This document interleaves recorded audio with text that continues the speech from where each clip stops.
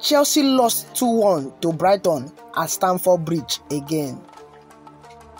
Chelsea have failed to win their last 7 matches, and after Frank Lampard took over Chelsea, in Chelsea's recent 3 fixtures, Chelsea have failed to win any of them, scoring just 1 goal in Frank Lampard's first 3 games. And this 1 goal was a deflected effort from Conor Gallagher.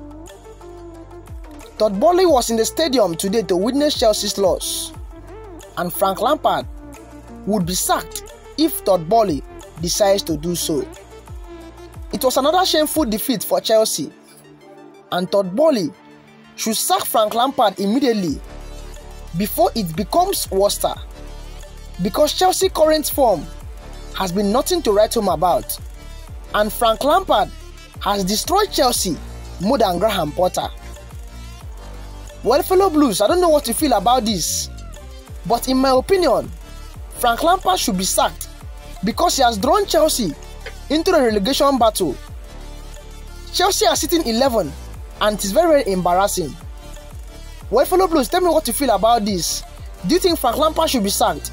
Like this video, share this video, and most importantly, don't forget to hit the subscribe button below so you won't miss any Chelsea video.